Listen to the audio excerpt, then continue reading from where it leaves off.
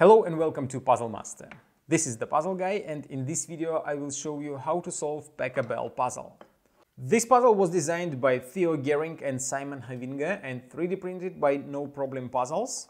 Difficulty level of the Packabell puzzle is 8 out of 10 on a Puzzle Master's difficulty scale that runs from 5 to 10, and the objective of the puzzle is to fit all 5 pieces inside the bell in such a way that when you flip it upside down, all the parts will stay inside and none of them will fall out. The bell comes disassembled, so to say. The clapper and the handle goes aside, and it is easy to put the handle and remove it from the bell, but the clapper, once you put it inside, it is quite a challenge to remove it, and I'm afraid that you can even break it if you try to remove it again. But the handle is quite easy to remove it, and I'm going to remove it so that I can easily show you how to solve the puzzle. So the clapper is quite an interesting part here, since now you can move it around quite a lot. But as soon as you put one of the pieces inside, you see that I have some restrictions now. I can't move the clapper around the entire opening because of this piece. Now if I add another part, for example right here, I don't have as much move as before. And then if I add one more piece, for example right here, I have even less moves with the clapper now.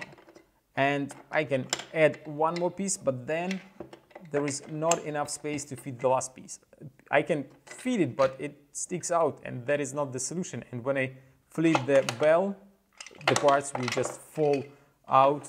So you have to find another way how to solve the puzzle, and it is quite a tricky and interesting solution.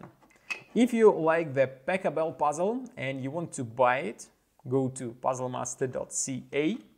And if you want to see the solution of this puzzle, keep watching the video.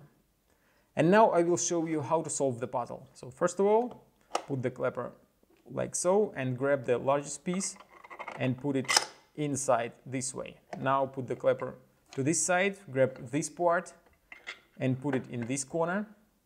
The next move will be to put this piece on the left side right here.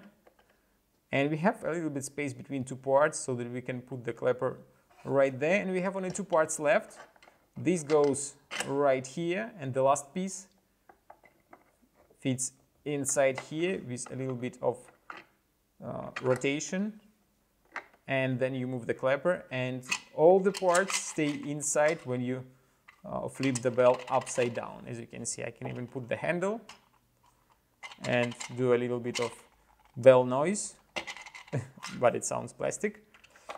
And to remove all the parts out, again, put the clapper here, remove this piece. You have to do it with some rotation, and then it is quite easy to remove the rest of the parts by moving the clapper and removing the pieces from the frame. And that is how you solve the Packabell puzzle designed by Theo Gehring and Simon Havinga.